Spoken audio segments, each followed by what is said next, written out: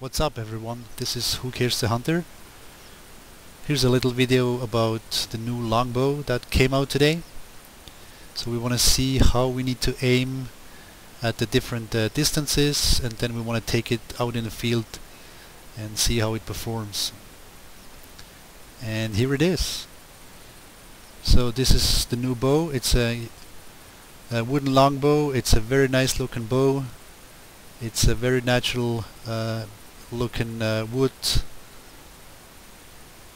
and the best looking arrows, if you ask me. A very nice fletching and the red serving there. So this is what it looks like. So I've done a few test shots already here at the range, and let's see how we need to aim. So this is the 10-meter target. So for here I need to aim a little bit low, and then I'm pretty much in the middle of the target. So this is for small does, roe deer that come really close, that you can get so close to. So that's how you aim. So just a little bit below the target. Once more. And if you shoot from the side, you should be hitting the lungs from even a red fox.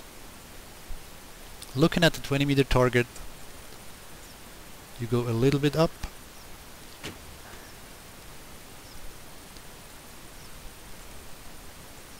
So this is just slightly below the actual target, is where you aim. So I think the bow is really nice to shoot at 20-meter targets, probably even easier than 10-meter targets, especially for larger game such as elk or moose.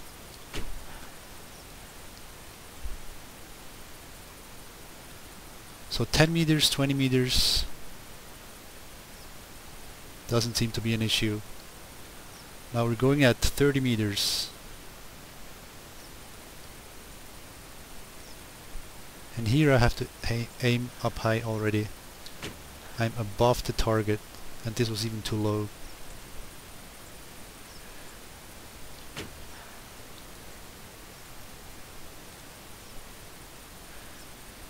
About here. Yeah. One more.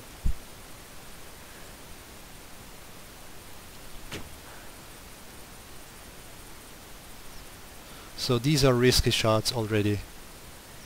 You can see how they distribute much more. And then looking at the 40-meter target, this is just pretty much luck to hit the target. I have to go way up in the air. This one was pretty good at the target, but as you can see, the bow is shaken at the low skill levels, and you can tell I've been practicing. But if you do this out in the field, and especially if the target is moving, if the animal is still walking, this is not really to do ethical shots at your animals. So this went pretty well, but you can tell, you can see aiming like this is not what you want to do. Maybe you can do a few shots here and there just for fun, but not really for if you want to do this on a regular basis. You want to keep the animals down to 10 or 20 meters. So to me, like said, 20 meters, just aim over the arrow and you're right in the middle. So let's take that bow out in the field and see how it performs. So here we are. It's a beautiful morning here at Loggers Point, and we want to take out the longbow into the field and play with it. So here it is, and off we go.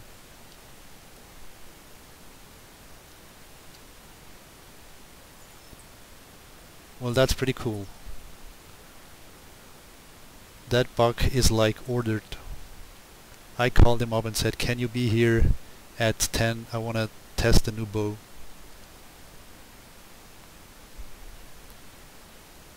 and if he's so kind and calls, let's call him back or call back and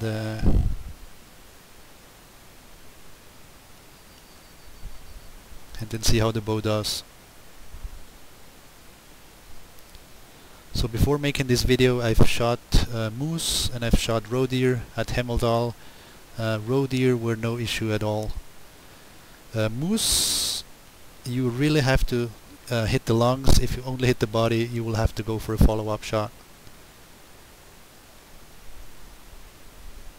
So it's not the strongest bow there.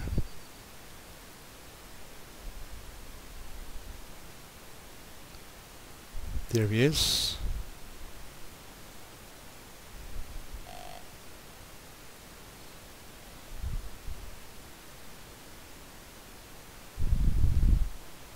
And for all those whitetail hunters, put your tent out here in the far eastern corner of Loggers Point. There's a whitetail many times when I start here. It's got whitetail, it's got coyotes, some pheasants. So a little tip on the side. So let's wait until he comes closer.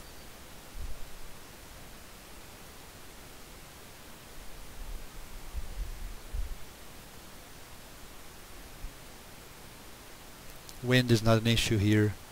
We're looking west and the wind is pretty much coming from the other side, so we don't have to worry that the buck is going to smell us.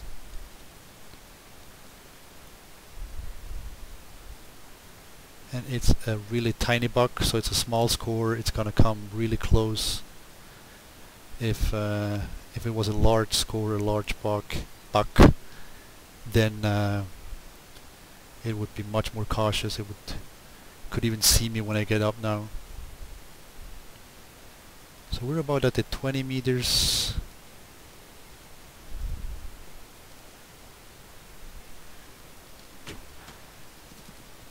And as you can see, at this distance aiming is rather easy.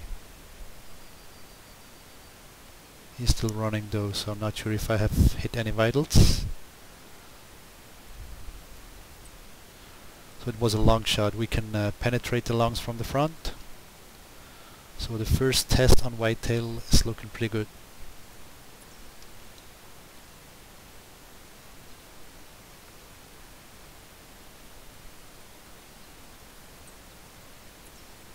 One thing that I noticed when I went out for roe deer, when shooting roe deer that were close, I could hear others in the distance run away, so they spooked from maybe 50-60 meters out. So apart from not being the strongest bow, it's also not the most silent bow.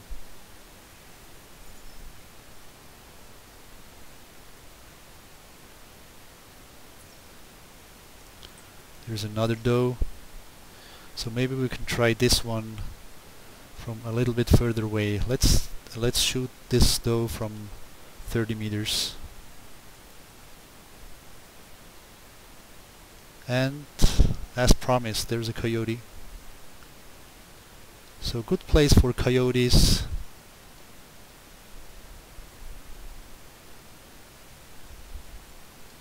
And actually I want to shoot that coyote, so just good I brought the collar.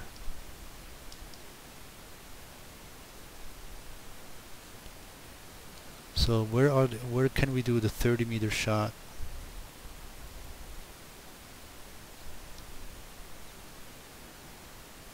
Okay, so if I go to these rocks, if I can even make it, maybe I'll spook the dog, but let's try it.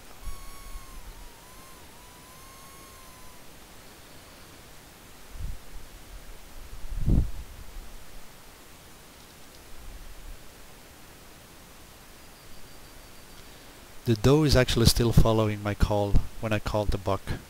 That's why she's still coming here. And the coyote is not showing up quite yet, which is good, so we can get to our place here. Here's the rock.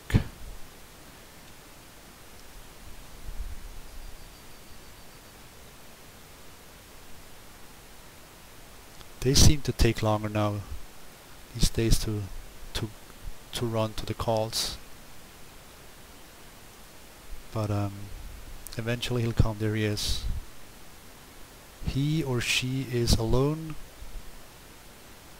so there's not a big chance for Spook. And sometimes when there's a pack, or it's actually called a band, if a band of coyotes is coming, some might come too close and then they spook.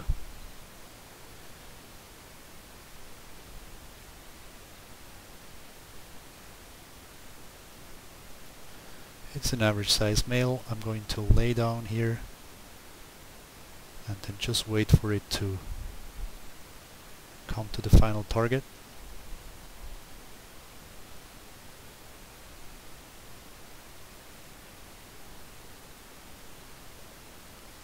So it should end up at about 30 meters away.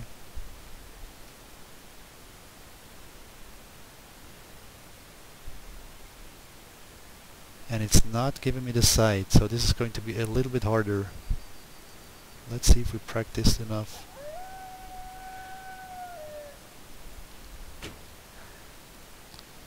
It was a hit, and likely it's going to die, but not immediate, unfortunately. So shooting an animal in the back is not the best way to do it, but we didn't have any options.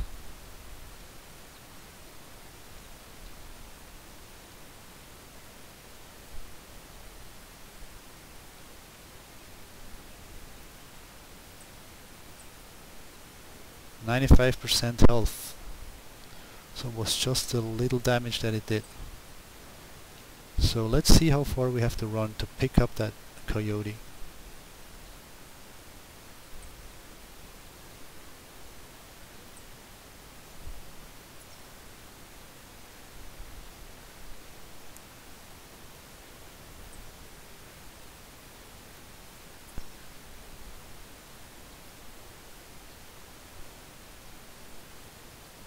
But I have to say, it's really fun. It's really hard to shoot.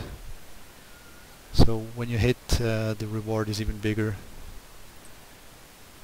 It was coming down here, apparently. So there's mixed tracks from it coming and now running. So let's see if we can find it. Oh, there's a feral hawk. That would be another challenge, maybe for another day.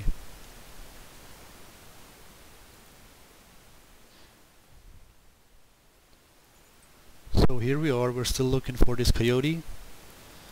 When I picked up the first track, the first plot track, the meter on the hunter mate said 317 meters, and now it says 1000 and plus meters.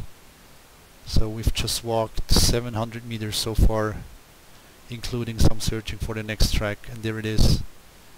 Oh, and that's why. It's a really bad shot, but it penetrated the animal, went right through it. But oh well, I hit it, and 700 meters later I can pick it up. There's another coyote. Oh, he's right ahead of us.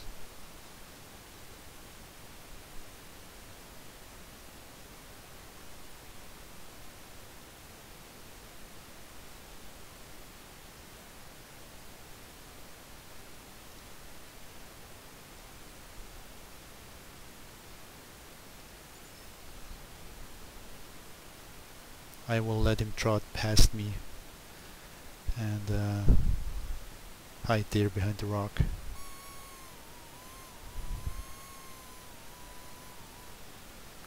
Sometimes they come in an arc, so he could actually come much closer to me and see me still, but let's try.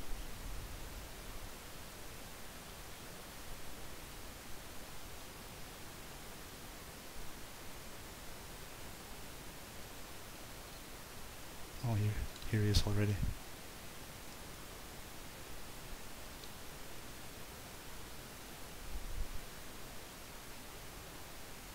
And with coyotes you really have to wait until they stop. They come to the spot, they turn around, walk a little bit, and then they stop.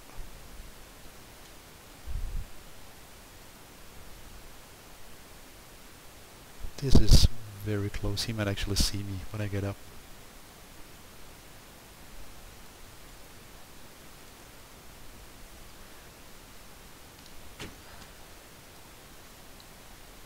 So I really like the 20-meter shots. This seems to work out really well. Immediate kill.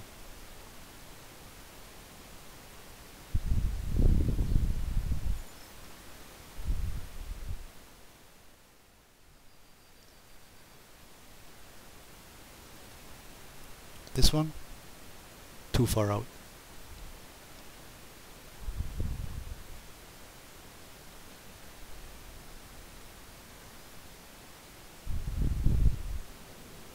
Plus they call the police, so we'll stick to the animals. So there's a number of pheasants here, and I want to see how far away the animals will spook, how far the other pheasants will spook. So I wonder if I shoot this one, then this guy here will certainly flee. But I wonder about the guy over there. So let's see. Oh, there's another hen that could actually spook everything. So one here, one here, and one here. So shooting this guy.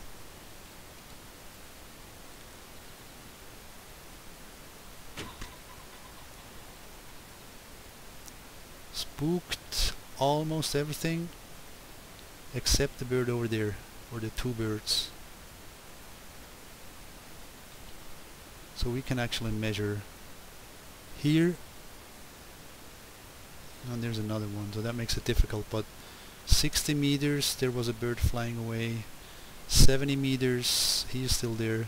So I'm thinking maybe 50 meters is the radius by which animals or at which animals can hear the shot. So this was our little field trip. My personal conclusion is I think the bow is not the strongest. It's also not the most silent bow, but it's definitely a lot of fun to shoot. It's very challenging, and it's hard to hit the target. It's good fun. So I hope you enjoyed this video, and I'll see you later. Take care. And of course, thanks for watching.